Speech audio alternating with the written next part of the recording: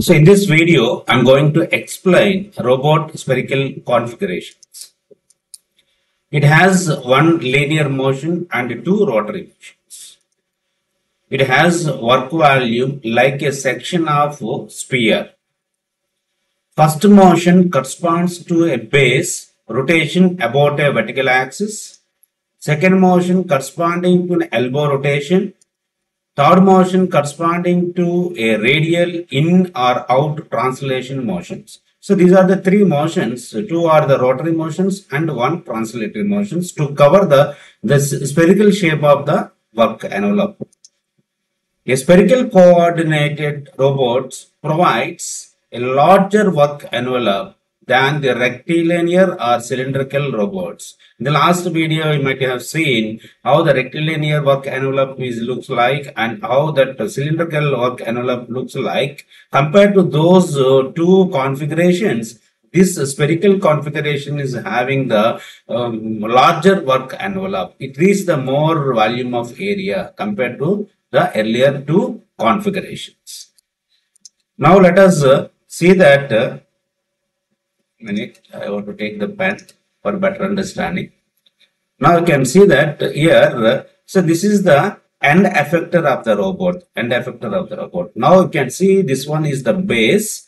On the base, this entire, it will have the rotations like this. It will have the rotation in both clockwise and anti-clockwise. In this entire unit, so this link and end effector completely it's revolving about this vertical axis. This is the vertical axis. About this vertical axis, it's having the rotations. Okay.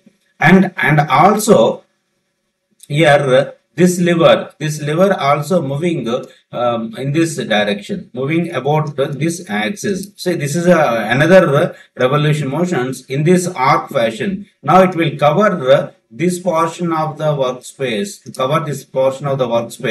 in this circular fashion with reference to this the circular movement of the link. So this is the one is the entire setup is revolving about this vertical axis, and this will move in arc, okay, about this axis which is perpendicular to this vertical axis in the arc shape. That is the sphere shape will be obtained. And another one is this link having the translatory motion in and out.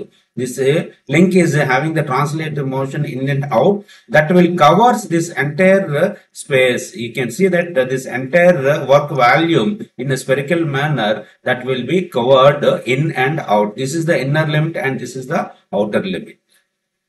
Now you can see that for better understanding, you can look at this diagram.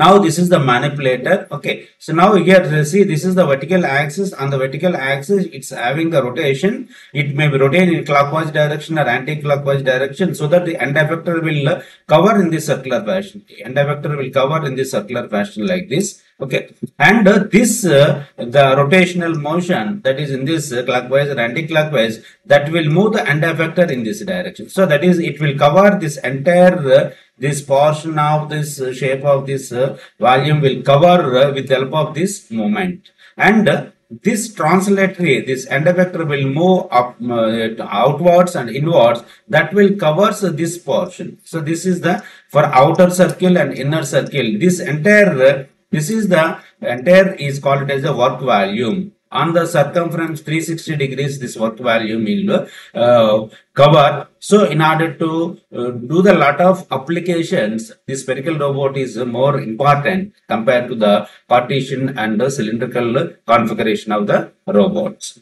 Now let us see, for better understanding, I want to explain regarding the simulation of how it will be works this one. You can see that so this is the will move in a circular fashion. Okay, so this entire device will move. This entire device will move in rotating about this vertical axis.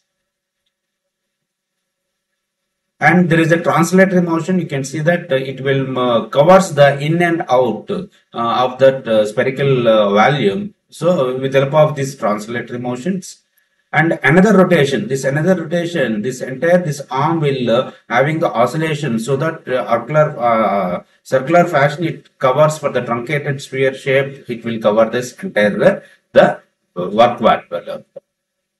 Now look at this the manipulator. This is for the spherical robot configuration. Now you can see that this entire this setup will rotate about this base. Okay, this is the one rotation, that is a rotation about the vertical axis, and this one is rotating about this perpendicular axis. Okay, so this is moving in arc fashion. This like this it will move, and this is having the translatory motion. Okay, so with the help of these three motions, that is the two rotary motions, this is the one rotary motion, this is the second rotary motion, and one translatory motion, it will cover the more work envelope in a spherical shape. So a spherical robot, also known as a ball bot, is a unique and innovative robotic configuration designed to move on a single spherical surface. A spherical robot balances on a spherical ball-like structure, allowing it to move in any direction without the need for complex mechanisms like wheels or legs. So the spherical robots are well suited for environments where traditional wheeled or legged robots might face difficulties, such as crowded spaces, uneven terrain, or environments with obstacles. So they have been explored for various applications, including indoor navigation, human-robot interaction, and surveillance. I hope everyone understand the spherical robot configuration,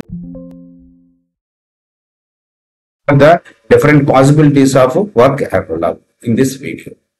We'll see that next configuration in the next video.